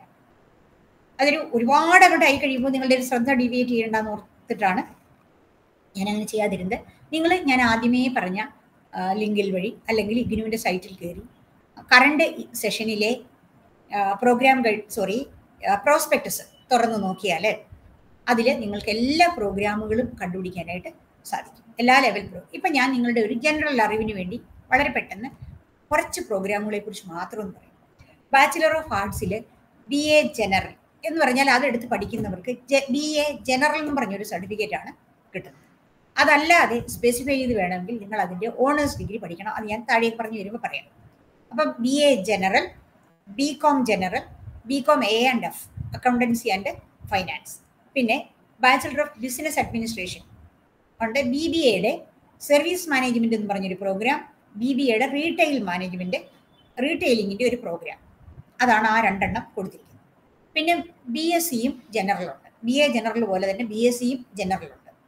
പിന്നീടുള്ള ഒരു പ്രോഗ്രാം എന്ന് പറയുന്നത് BCA ആണ്, bachelor of computer applications, library science, tourism studies, facility service management എന്ന് പറയുന്ന ഒരു പുതിയ പ്രോഗ്രാം ഇപ്പോൾ തുടങ്ങിയിട്ടുണ്ട്. Facility service management. അത് ഒരു മാനേജ്മെന്റ് പ്രോഗ്രാം ആണെങ്കിലും അത് റീറ്റെയിൽ അഡ്മിനിസ്ട്രേഷനോ അല്ലെങ്കിൽ സർവീസ് മാനേജ്മെന്റോ നോടോ കുറച്ച് ബന്ധപ്പെട്ട് നിൽക്കുന്ന ഒരു പ്രോഗ്രാമാണ്. പിന്നുള്ളത് സോഷ്യൽ വർക്കാണ്. ടൂറിസം മാനേജ്മെന്റ് ഉണ്ട്. വൊക്കേഷണൽ സ്റ്റഡിയുടെ കൂട്ടത്തിൽ വരുന്ന ടൂറിസം മാനേജ്മെന്റ് ഉണ്ട്. അതിനു മുമ്പ് ഞാൻ നേരത്തെ പറഞ്ഞ bachelor of tourism studies, BTS എന്ന് പറയുന്ന ജനറൽ ടൂറിസം സ്റ്റഡീസും ഉണ്ട്. പുതിയൊരു പ്രോഗ്രാം പിന്നീട് തുടങ്ങിയിട്ടുള്ളത് മൈക്രോ സ്മോൾ ആൻഡ് മീഡിയം എന്റർപ്രൈസസിലെ ഒരു പ്രോഗ്രാം തുടങ്ങിയിട്ടുണ്ട്, BAV MSME എന്ന് പറഞ്ഞ്. ബാച്ചലർ, പിന്നെ ജെൻഡർ സ്റ്റഡീസിലും ബാച്ചലർ ഡിഗ്രി തുടങ്ങിയിട്ടുണ്ട്. ബാച്ചലർ ഇവിടെ BAGS തമ്മിൽ ഒരു സംശയം ഉണ്ടാകരുത്. BAG എന്ന് പറയുന്നത് bachelor of arts general, BAGS എന്ന് പറയുന്നത് BA ജെൻഡർ സ്റ്റഡീസ് ആണ്. അപ്പൊ അത് തമ്മിൽ ഒരു അക്ഷരത്തിന്റെ വ്യത്യാസം ഉള്ളെങ്കിലും അത് തമ്മിൽ കാര്യമായ വ്യത്യാസമുണ്ട്, അത് ശ്രദ്ധിക്കണം. പിന്നെയുള്ള BA സ്റ്റഡീസ് എന്ന് പറയുന്നത് BA ഇൻ അപ്ലൈഡ് സാൻസ്ക്രിറ്റ് ആണ്. BA in applied Hindi and BA in applied Urdu. Applied Urdu എന്ന് പറയുമ്പോഴത്തേക്ക് കോമൺ ജനറലി ഉള്ള ലാംഗ്വേജ് ആൻഡ് ലിറ്ററേച്ചർ മാത്രമല്ല, അതിൻ്റെ കുറച്ച് ആപ്ലിക്കേഷൻസും കൂടെ ഇപ്പോൾ വരുന്നുണ്ട്. അതായത് ഫങ്ഷണൽ ആയിട്ടുള്ള കാര്യങ്ങൾ, അതിൻ്റെ പ്രിന്റ് മീഡിയയുമായി ഡിജിറ്റൽ വേൾഡുമായി ബന്ധപ്പെട്ടിട്ടുള്ള കാര്യങ്ങൾ, കമ്മ്യൂണിക്കേഷൻ, ഇതെല്ലാം അതിനകത്ത് വരും. പിന്നെ ബാച്ചലർ ഡിഗ്രി തന്നെ ഓണേഴ്സ് ഡിഗ്രി ഉണ്ട്. ഞാൻ ആദ്യം പറഞ്ഞു ജനറൽ സർട്ടിഫിക്കറ്റ് കിട്ടാൻ വേണ്ടിയാണ് നമ്മൾ BA ജനറൽ എടുക്കുന്നത്. എന്നാൽ BA ഓണേഴ്സ് എടുക്കുമ്പോഴത്തേക്ക് ഒരു പെർട്ടിക്കുലർ ഡിസിപ്ലിനിൽ നമുക്ക് സ്പെസിഫൈ ചെയ്തിട്ടുള്ള മെയിൻ എന്ന് പറയുന്ന കൺസെപ്റ്റിൽ സർട്ടിഫിക്കറ്റ് കിട്ടും. അതായത് BA economics owners, history owners, political science owners, psychology owners, public administration, sociology, English, Hindi, Sanskrit, Urdu, ഇതിലെല്ലാം നമുക്ക് ഓണേഴ്സ് ഡിഗ്രി ലഭ്യമാണ്. ആന്ത്രപ്പോളജി ഉണ്ട്. ഇത് സ്ലൈഡിൽ ഞാനത് പറയാം. അതിന് മുമ്പ് ഒരു കാര്യം പറഞ്ഞോട്ടെ. ഈ BAG BComGയുടെ ഫീസ് സ്ട്രക്ചർ ജനറലായിട്ട് ഒന്ന് പറഞ്ഞേക്കാം. അതിൽ പെടുന്ന കുറേ പ്രോഗ്രാമുകൾ ഞാൻ പറഞ്ഞ അതിനെല്ലാം BAG BComGക്ക് ജനറലി ഒരേ ഫീസാണ്. അതിൻ്റെ ഒരു എലിജിബിലിറ്റി എന്ന് പറയുന്നത് 10+2 ഓർ ഇക്വലന്റ്. ഇക്വലന്റ് എന്ന് പറഞ്ഞാൽ ചിലപ്പോൾ നിങ്ങൾ NIOSന്ന് 10+2 ഇക്വലന്റ് ആയിട്ടുള്ള ഡിഗ്രി എടുത്തവരായിരിക്കും, അല്ലെങ്കിൽ സാക്ഷരതാ മിഷന്റെ കേരള ലിറ്ററസി മിഷന്റെ ആയിരിക്കാം, അല്ലെങ്കിൽ ITI പോലുള്ള 2 ഇയർ ഡിഗ്രീസ് ഗവൺമെന്റ് അംഗീകൃതം പഠിച്ചിട്ട് വന്നവർക്ക് ഇക്വലൻസി സർട്ടിഫിക്കറ്റ് കിട്ടും. അതും അല്ലെങ്കിൽ പോളിടെക്നിക്കൽ പഠിച്ചിട്ടുള്ളവർക്ക് ഇക്വലൻസി ഉണ്ടാവും. അതാണ് ഇക്വലന്റ് എന്ന് ഉദ്ദേശിച്ചത്. അവർക്ക് എല്ലാവർക്കും 10+2 ഇക്വലൻസി ഉള്ള സർട്ടിഫിക്കറ്റ് ഉണ്ടെങ്കിൽ they can join for the bachelor degree of IGNOU, bachelor degree in BA general and also BCom general. ഇത് ഇംഗ്ലീഷ് മീഡിയത്തിലും ഹിന്ദി മീഡിയത്തിലും പ്രോഗ്രാംസ് അവൈലബിൾ ആണ്. 3 to 6 years ആണെന്ന് നേരത്തെ പറഞ്ഞു. കോഴ്സ് പ്രോഗ്രാം ഫീ എന്ന് പറയുന്നത് 12,600 രൂപയാണ് 3 വർഷത്തേക്ക്. അപ്പോൾ ഒരു വർഷം 4,200 രൂപ അടയ്ക്കുക. അങ്ങനെ ഓരോ വർഷവും 4,200 രൂപ വീതം അടച്ച് 12,600 രൂപയാണ് പ്രോഗ്രാം ഫീ എന്ന് പറയുന്നത്. ഇതിൽ BCom A&Fന് 8,100 രൂപയും, അതിൽ തന്നെ ഞാൻ ആദ്യം പറഞ്ഞ BBA SM എന്ന് പറയുന്നതിന് 20,000 രൂപയും, BBA റീറ്റെയിലിന് 30,600 രൂപയുമാണ് ഫീസ്. ഈ 30,600 ഒന്നിച്ചടയ്ക്കേണ്ട, ഓരോ വർഷവും 10,200 വെച്ച് അടയ്ക്കുക. അത് പ്രോഗ്രാം പ്രോസ്പെക്ടസിന്റെ പേജ് നമ്പർ 24 to 26 കൊടുത്തിട്ടുമുണ്ട്. അത് വിശദമായിട്ട് നോക്കുക. പിന്നെ ബാച്ചിലർ ഓഫ് സയൻസിൽ BSc-Gയുടെ കാര്യം പറഞ്ഞു. ആ BSc-Gയിലെ BA എല്ലാം പറഞ്ഞു കഴിഞ്ഞു. BSc-Gയിലെ botany, zoology, chemistry, physics, mathematics, geography, geology, ഇത്രയും ഡിസിപ്ലിൻസിൽ പ്രോഗ്രാം ഓഫർ ചെയ്യുന്നുണ്ട്. BSc പ്രോഗ്രാം ഉണ്ട്. BSc botany, zoology, chemistry, physics, mathematics, geography and geology. BScയുടെ തന്നെ ഓണേഴ്സ് ഉള്ളത് ആന്ത്രോപോളജിയിലും ജിയോളജി, ജിയോഗ്രഫി, ബയോകെമിസ്ട്രി, ഈ 4 ഡിസിപ്ലിനുകളിൽ BSc ഓണേഴ്സ് അവൈലബിൾ ആണ്. ഇനി ഒരു പ്രോഗ്രാം ഉള്ളത് പെർഫോമിംഗ് ആർട്സിലാണ്. അതായത് ഹിന്ദുസ്ഥാനി മ്യൂസിക്കിൽ BA PHMS എന്ന് പറയുന്നത് ഹിന്ദുസ്ഥാനി മ്യൂസിക്കിലുള്ള പെർഫോമിംഗ് ആർട്സിന്റെ ബാച്ചുലർ ഡിഗ്രിയും IGNOയിൽ അവൈലബിൾ ആണ്. ഇനി MCom ഡിഗ്രി മുതൽ ഏതെല്ലാം മാസ്റ്റർ ഡിഗ്രീസ് ആണ് എന്നുള്ളത് പെട്ടെന്നൊന്ന് നോക്കുക. MCom തന്നെ ജനറൽ MCom, ജനറൽ എന്നല്ല MCom, സാധാരണ MCom. അതിൻ്റെ ഫൈനാൻസ് ആൻഡ് ടാക്സേഷൻ ഉണ്ട്. പിന്നെ business policy and corporate governance എന്ന് പറയുന്ന ഒരു ധാരാളം വിദ്യാർത്ഥികളുടെ ആവശ്യപ്രകാരം ഉണ്ടായിട്ടുള്ള ഒരു പ്രോഗ്രാമാണ്. കാരണം കോർപ്പറേഷനും കോർപ്പറേറ്റ് ഗവേണൻസും ഇപ്പോഴത്തെ കാലത്ത് ആവശ്യമുള്ളതുകൊണ്ട് പുതുക്കി വന്ന ഒരു പ്രോഗ്രാമാണത്. MBA ഉണ്ട്. MBA തന്നെ ഫിനാൻഷ്യൽ മാനേജ്മെന്റിന്റെ specialisation, human resource specialisation, operational മാനേജ്മെന്റിന്റെ specialisation, marketing management and banking and finance, ഇത്രയും സ്പെഷ്യലൈസേഷൻസിന്റെ MBA നമുക്കുണ്ട്. സാധാരണയുള്ള റെഗുലർ കോളേജുകളിൽ എല്ലായിടത്തും അവൈലബിൾ ആയിട്ടുള്ള MA English, Hindi, political science, history, sociology, MA psychology, MA economics, public administration, library science, anthropology, Gandhi and piece studies, MCA new എന്ന് പറയുന്ന ഒരു programme ഇപ്പോൾ വന്നിട്ടുണ്ട്. പിന്നെ rural development, master of science food and nutrition ആണ്, ഫുഡ് സേഫ്റ്റി മാനേജ്മെൻറ്റ് വരുന്ന ഒരു പ്രോഗ്രാമുണ്ട്. അപ്പോൾ MSc DFSM, MSc CFT family counselling and തെറാപ്പിയാണ് MSc. MSW ഉണ്ട് സോഷ്യൽ വർക്ക്. അതിൽ തന്നെ കൗൺസിലിംഗ് സ്പെഷ്യലൈസേഷൻ ചെയ്തുകൊണ്ടുള്ള MSWC ഉണ്ട്. MA എഡ്യൂക്കേഷൻ ഉണ്ട്, MA ഡിസ്റ്റൻസ് എഡ്യൂക്കേഷൻ ഉണ്ട്, MA അഡൽട്ട് എഡ്യൂക്കേഷൻ ഉണ്ട്, ടൂറിസം മാനേജ്മെൻ്റ് ഉണ്ട്, ഫിലോസഫി ഉണ്ട്, ഡെവലപ്മെൻറ്റ് സ്റ്റഡീസ് ഉണ്ട്, കോർപ്പറേറ്റ് സോഷ്യൽ റെസ്പോൺസിബിലിറ്റി ഉണ്ട്, അർബൻ സ്റ്റഡീസ് ഉണ്ട്, വിമൻ ആൻഡ് ജെൻഡർ സ്റ്റഡീസ്. ഇതെല്ലാം ഓരോ MA ആണ്. ജെൻഡർ ആൻഡ് ഡെവലപ്മെൻറ്റ് സ്റ്റഡീസ് ഉണ്ട്, ട്രാൻസ്ലേഷൻ സ്റ്റഡീസ് ഉണ്ട്, MSc മാത്തമെറ്റിക്സ് ഉണ്ട്, applied computer application in computer സയൻസിലുള്ള MSc maths. വളരെ നല്ലൊരു പ്രോഗ്രാമാണ്. MA ജേർണലിസം മാസ് കമ്മ്യൂണിക്കേഷൻ ഉണ്ട്, journalism mass communication തമിഴുണ്ട്, journalism and digital media ഉണ്ട്. പിന്നെയുള്ള പ്രോഗ്രാം എന്ന് പറയുന്നത് ഡെവലപ്മെൻറ്റ് ജേർണലിസം ഉണ്ട്, MA സാൻസ്ക്രിറ്റ് ഉണ്ട്,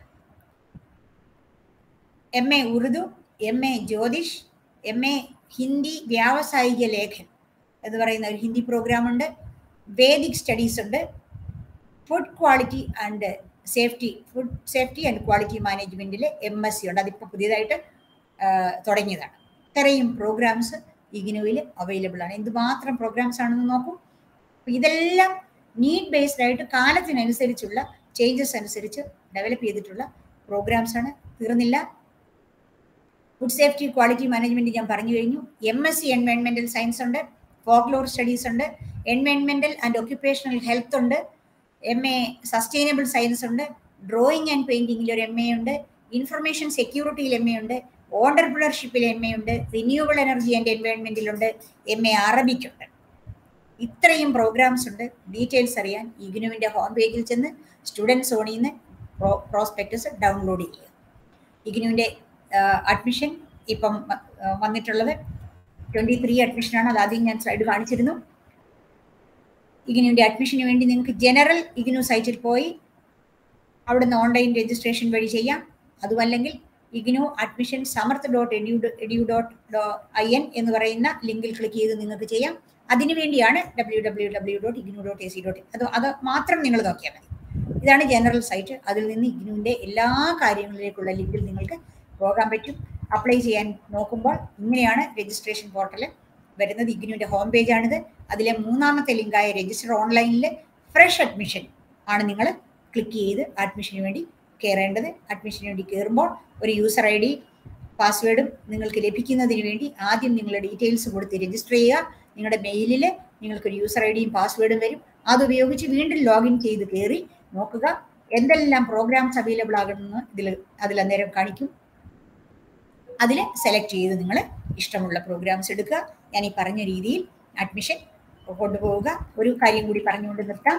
അതായത് അഡ്മിഷൻ എടുക്കുന്നതിന് ആപ്ലിക്കേഷൻ ഫോം ഫില്ല് ചെയ്തതിന് തൊട്ട് മുമ്പ് നിങ്ങളുടെ എലിജിബിലിറ്റി ഉള്ള സർട്ടിഫിക്കറ്റ് ഏതാണോ അതും മാർക്ക് ലിസ്റ്റും നിങ്ങളുടെ SSLCയുടെ സർട്ടിഫിക്കറ്റും ഒരു ഫോട്ടോയും നിങ്ങളുടെ സിഗ്നേച്ചറും പിന്നെ ഈ കാറ്റഗറി സ്പെഷ്യൽ കാറ്റഗറിയിൽ വരുന്നവരാണെങ്കിൽ ആ കാറ്റഗറി സർട്ടിഫിക്കറ്റും സ്കാൻ ചെയ്ത് 100 KB കുറവാക്കി നിങ്ങളുടെ സിസ്റ്റത്തിൽ സൂക്ഷിച്ചും കൊണ്ട് വേണം അഡ്മിഷൻ രജിസ്ട്രേഷൻ തുടങ്ങാൻ.